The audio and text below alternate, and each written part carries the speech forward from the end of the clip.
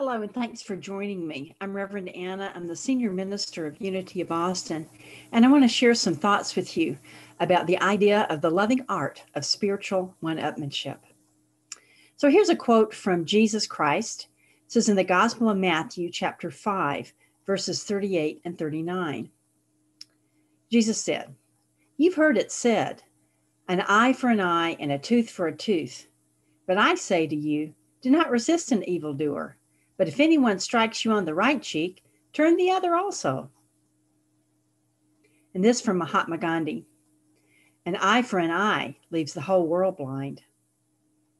And from Reverend Dr. Martin Luther King Jr. Let no man pull you so low as to hate him. The desire for revenge is as old as humanity. When somebody hurts us, our first reaction is to want to hurt them back. The problem is that brute retaliation doesn't ultimately solve the problem. Violence begets more violence, and it tends to escalate. We're trapped, at a minimum, in our own minds and our own upset and fear. Okay, yes, when somebody hurts us, we need to express the pain and then feel comfort and relief. We deserve healing. For that, we take time with a trusted friend who's wise and who really hear us and love us. And then we need to find a productive way to navigate our connection with the person who struck out against us. Yes, you heard that right. We have a connection with people who hurt us. It's a painful connection, to be sure.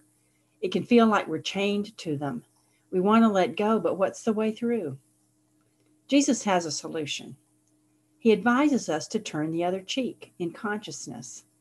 He isn't advocating offering ourselves up for more abuse. He's teaching us that the ultimate method of self-protection is to turn the other cheek. Jesus is showing us how to get out of even exchange consciousness. He recommends spiritual one-upmanship, going to a spiritually more expansive understanding. Jesus advocates asserting our self-respect and dignity. When we turn the other cheek, we're realizing that we, not the other person, have the power. We're the one who has the choice. We're not subjugated. When we turn the other cheek in consciousness, we discover that the wise, practical actions will come to mind. We'll know what to do and we'll have the courage and the energy to do it. We'll set ourselves free. We'll not hate. We won't be caught in sad, life-draining cycles of violence. We'll be free to love ourselves, love our fellows, and dance with joy.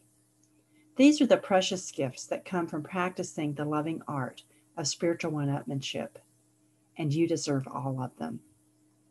God bless you. Thanks so much for joining me, and I hope that you'll join us on Sunday at 11 when we live stream our service from our sanctuary on Facebook Live on our Unity Church Austin page. Have a wonderful week, and be sure to practice the art of spiritual one-upmanship.